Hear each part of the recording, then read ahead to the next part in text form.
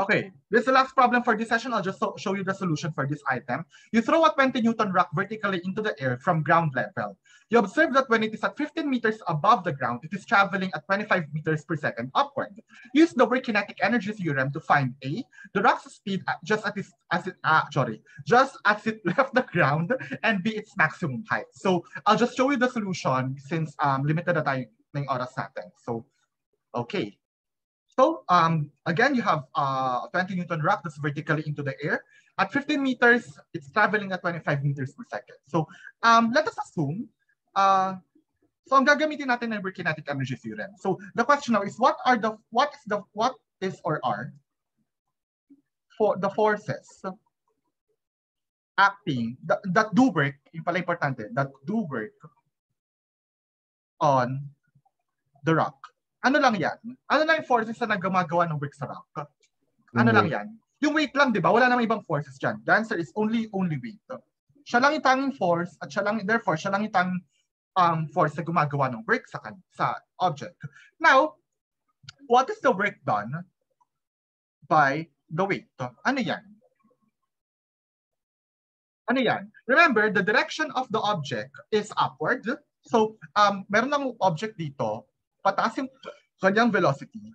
If I set my positive x and my positive y to be right like that, saan yung direction ng gravitational force? So, syempre downward, di ba? So, gravitational force will act downward.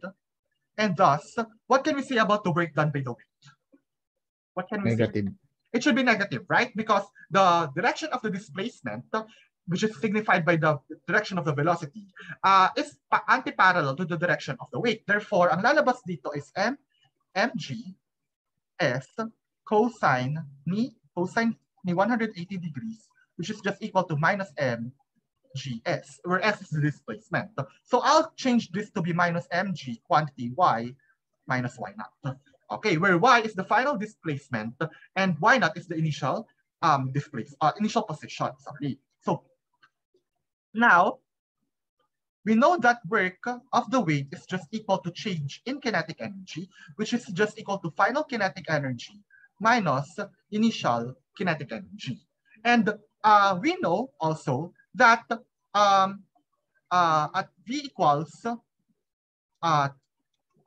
if we will set that as it left the ground is the one that's 0, so y not equals 0 here.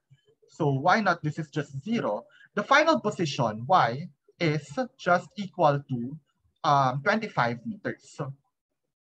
Okay, so may 25 meters ka dyan. So y equals 25 meters. V final is the velocity at that position.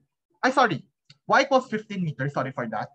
The velocity is at 25.0 meters per second. So this is just equal to 1/2 m Vf squared minus 1/2 m Vi squared. Now, given din yung total weight, the total weight is equal to 20.0 newtons. So I can determine the mass of the object and say that mass is just equal to the weight over 9 over g. Okay.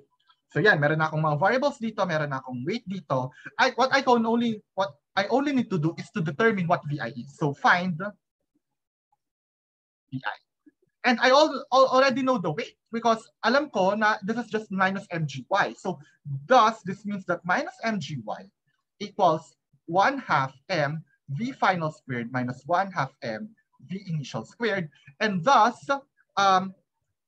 rearranging terms, I have a 1/2 mvi squared equals 1/2 m vf squared plus mgy. And when I do that, solving for vi, we have vi equals square root of vi equals square root 2 over m quantity 1/2 m vf squared plus mgy all in a square root. And when we do that, ang lalabas ay 30.3 meters per second. That is the answer. Okay? Nakuha to? I hope you get this. Medyo mabilis. Ang point lang is, negative yung magiging work Therefore, dapat, instead of bibilis yung object, babagal yung object. Which is true. Dapat, at a higher height, bumabagal yung object until it reaches the maximum height wherein the velocity vanishes. Tama? Tama? Yes. Gets? Therefore, we expect that initially, it has higher speed. 30.3 meters per second to. Dun sa initial velocity niya, it's 25. At some final velocity, it's 25 meters per second, which means that bumagal lang konti yung object. Okay? Sige. Now, letter B. What about the final? What is the maximum height? Y max. Ano ulit ang definition natin ng maximum height? Ano ibig sabihin pag nasa maximum height ang isang object? Ano nangyayari? Zero velocity. The velocity, in that case, the vertical component of the velocity is 0. So this means that V max is equal to 0. So find y such that the final velocity is equal to 0. Now again, hindi natin gagamitin yung kinematic equations. Ang gagamitin natin ay work-kinetic energy theorem. So work at the maximum is simply minus mg y maximum, which is just equal to 1/2 m v maximum squared minus 1/2 m v initial squared. But we know that the v max equals 0, therefore this is also 0. And hence, this is negative, it will be both positive, and say that implying that y max is just equal, the masses will cancel, therefore it's independent of the mass of the object, it's just equal to vi squared over 2g. Tama? But alam natin na initial velocity niya ay 30.3 meters per second. So this is 30.3 meters per second quantity squared over twice the 9.81 meters per second. And hence, what we get here is about 46. Therefore, y max is equal to 46.9 meters. That is our answer. Okay, so expect mo na mawawala yung velocity at a higher height, which is about 46.9 meters. Question. May tanong ba dito?